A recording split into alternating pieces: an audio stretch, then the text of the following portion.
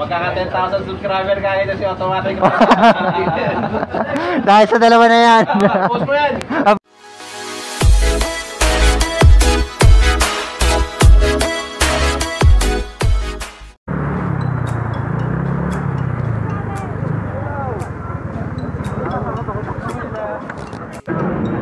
Idol, pa-picture!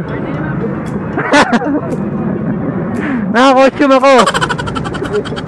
Tara, picture tayo.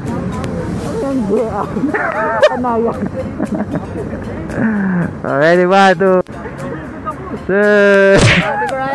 Yeah, 1, 2. Muli ka na!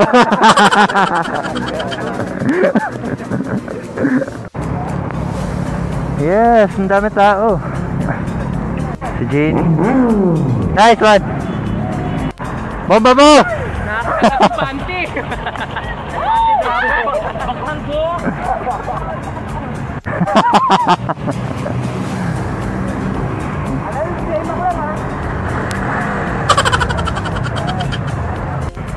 Yes, these two guys is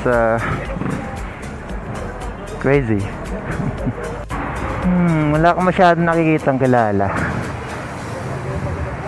From mga nanggaling ng MMU,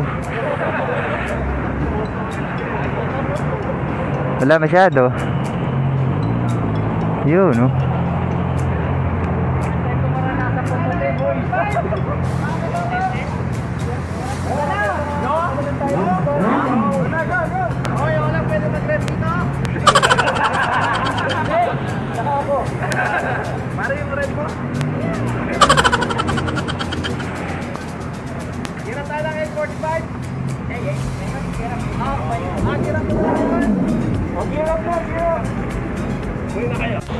Joseph is here also.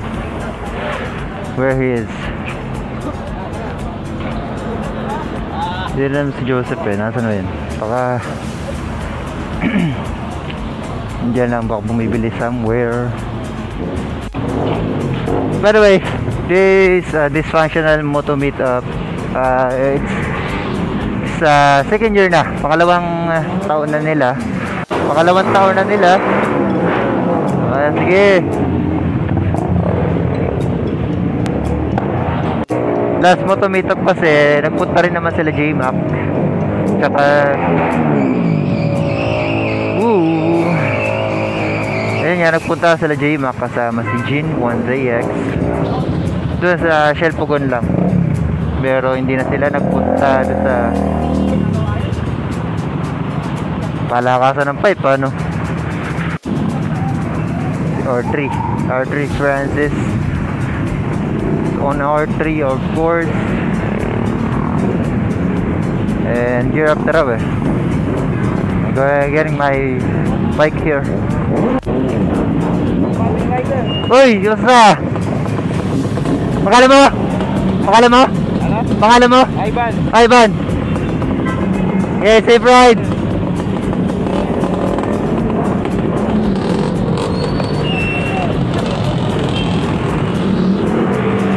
One of my nag-iisa subscriber ko dito. Well, hopefully meron pa.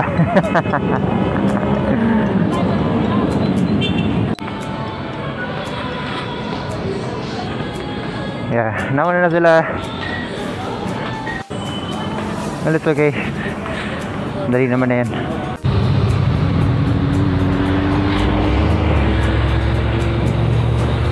Nakapin pa yung jacket ko. Bale. Pero diretso lang naman daw ito pupunta, dadaanan eh. And then siguro baka may maabutan pa naman tayo dun. Bintek.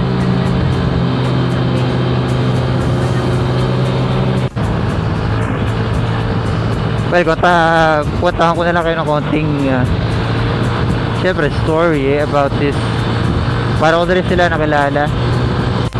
Syempre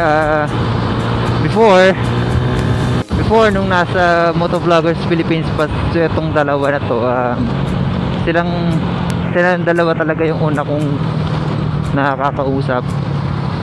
well, sa group page merong nag-interview sa akin. I don't know who he is or who she is. Na ako nasali, nagkaroon kami ng mixing ride sa Infanta. Ang nataon pa noon na birthday ni J-Mac. Siya yung nagpamigay ng regalo. And then nakasama ko doon sila Jin 1CX, si Polaroid, si Weekend Rider. Actually 5 na kami, kasama rito si Jim Gazea. 5 kami natuloy, pero marami kaming nag-uusap-usap niyan. Si J-Mac dapat sasama, pero dahil siyempre kailangan niya ng oras niya para sa sarili niya, dahil birthday niya. So yun, hindi na siya sumama. Dumaan lang siya doon para makita kami, makilala kami. Doon na nga, doon ko siya unang nakilala. After nun, sunod-sunod naman na yung halos na hindi naman regular, pero nagkakausap-usap naman na kami.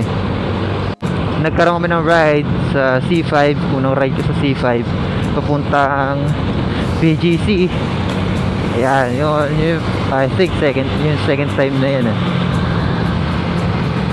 pangat ang kalsada. Again, I think that's the second time na na-meet ko si J-Mac personally, and then the others also. Nandun din sila Jean. Well, kompleto pa naman yun. Then suddenly, for the unknown reason, hindi ko alam kung bakit, magkaroon na lang bigla ng magkabukod na grupo. Ito nga, yung kala Jin 1CX at kay J-Mac.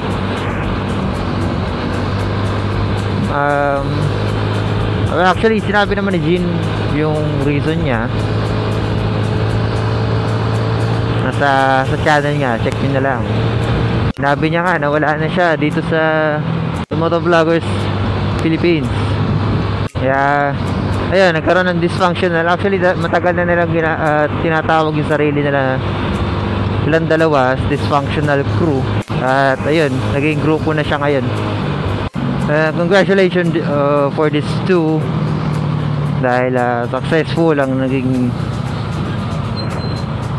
Dysfunctional meetup nila. So yun may pasok pa tayo, so kailangan nating umuwi. Paalam lang kami.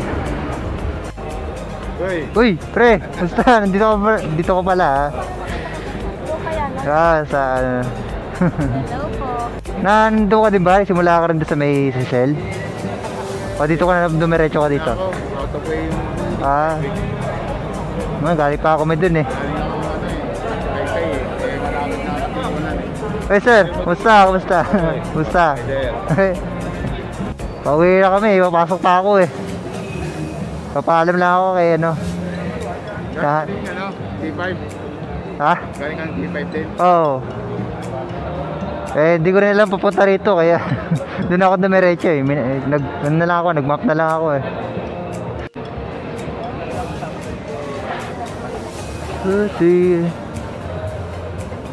Wala. Recording ka? Recording tayo. Nandiyan ba yung ito? Paalam lang ako. Ay, mawala na ako. Sir. Oo, papasok na ako. Pa ako. Pagka Tinatakbo mo yung camera mo. makikita to Okay ka lang. Ayan. Ayan, pwede na, kita na. Okay, salamat Oo. Upload mo yan Oo, upload ko agad to. Bike rider, we'll see you on the road See you on the road. R3 Francis. R3 Francis, ito, sinusunta ko rin to Ano mo i-post mo sa MVP. Shout out. Hindi kayo nagpunta Ako lang ata nagpunta wala, akala ko nandito rin sila Shout out sa representative ng MBTA. Magkaka 10,000 subscriber kaya na si automatic. Dahil sa dalawa na yan. Post mo yan. Upload ko agad to. Salamat sir. Sir, yan. Ay, sa makausap yung dalawa na yun. Ever since. Ito pala si Hey, I ride Manila. Pa-selfie. Sa automatic rider. Pa-selfie tayo Wait. Okay, thank you. Nice one. Kaya, kompleto na ako. Representative ng Motovloggers PH. Representative daw ng Motovloggers PH. Sabi ay post ko raw sa sa group dyan. Patatalunin ko rin. Kulukururanda ka. Okay lang, dito na lang.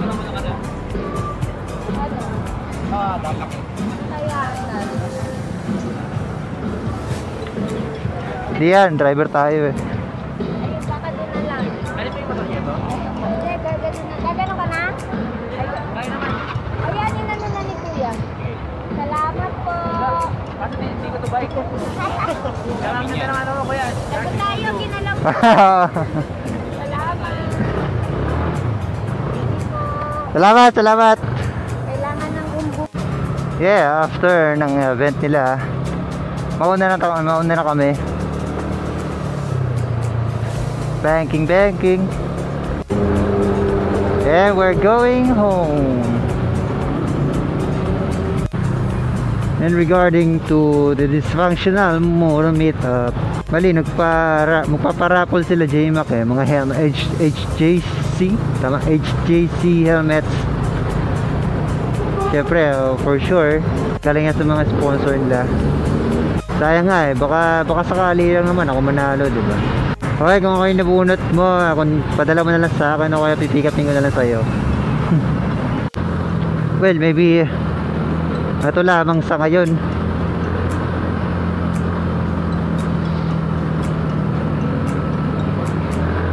If you like this video, please do like this video, share and subscribe.